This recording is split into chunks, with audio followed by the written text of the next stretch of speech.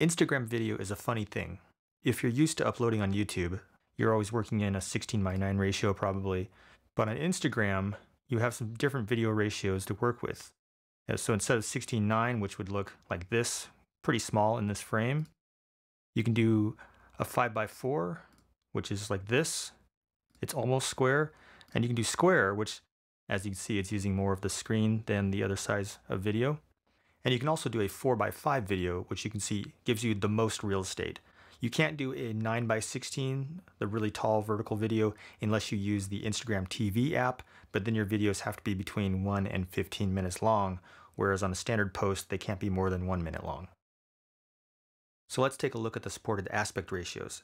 So here we have standard HD resolution. It's a 16:9 aspect ratio.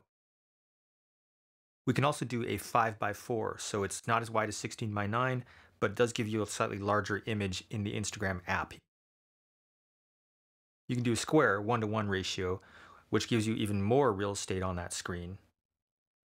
You can also do a 4:5 video, which is taller than it is wide, so this gives you even more real estate on that screen. So in this video, I'm going to show you how to output those video resolutions in DaVinci Resolve.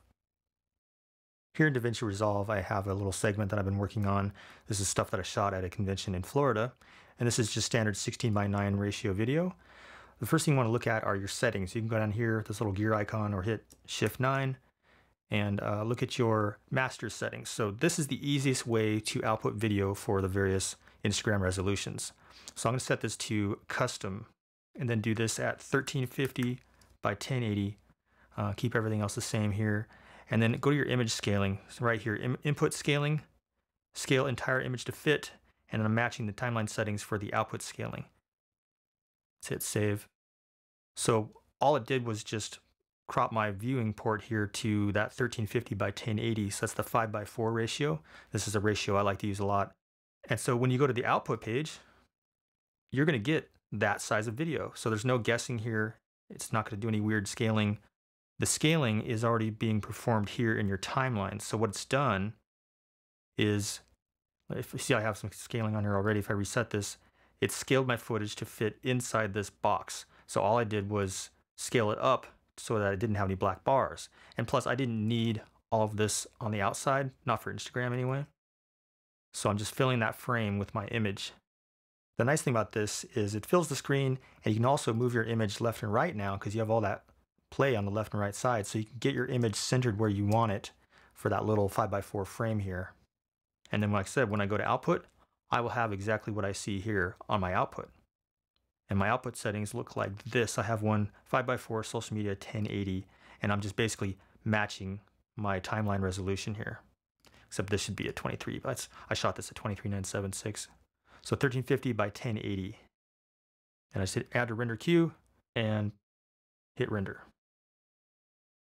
Now if you wanted to do square, again, go back to your settings here and just 1080 by 1080, and that's square.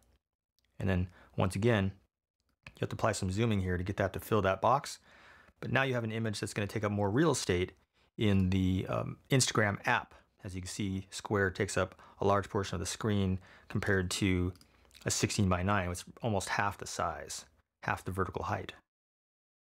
Now the reason why I'm doing all my resolutions near 1080 is because Instagram doesn't do any video greater than 1080. And on top of that, the compression is pretty poor, so it doesn't look very good. So it doesn't really make any difference if you upload a video that's greater than 1080. You can actually use resolutions around 2700 or even 3000 or whatever you want to do. But Instagram's going to scale that down to around 1080. So you're going to lose all that resolution anyway. Thanks for checking out this video. I usually make cosplay music videos and equipment reviews. I'll have more of that coming up in the future, so please hit that like and subscribe button and hit that little notification bell if you want to know when I post my next video. Thanks.